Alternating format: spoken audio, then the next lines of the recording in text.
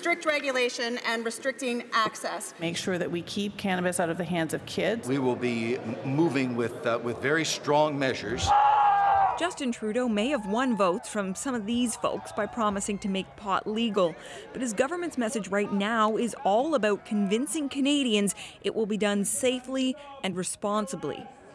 CBC News and Radio-Canada have learned more about the government's plans. Individuals will be allowed to possess up to 30 grams of marijuana at a time. That fits with the recommendation made by the government's Cannabis Task Force.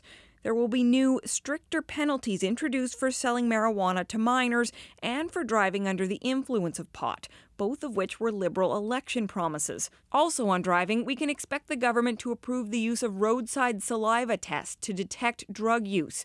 There will be money for public awareness campaigns and limits on how marijuana products can be marketed, more like tobacco than alcohol.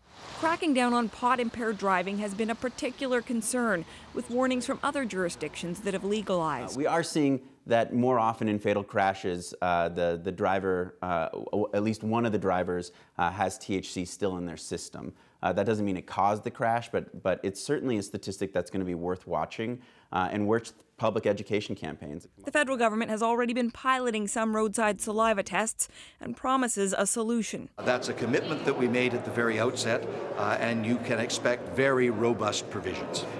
How old you have to be to use will also be hotly debated.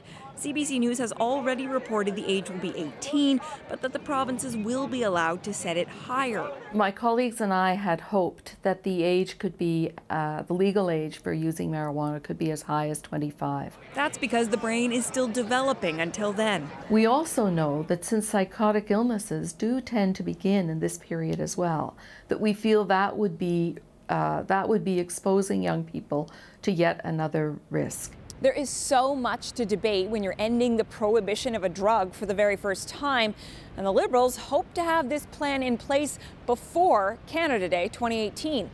Catherine Cullen, CBC News, Ottawa.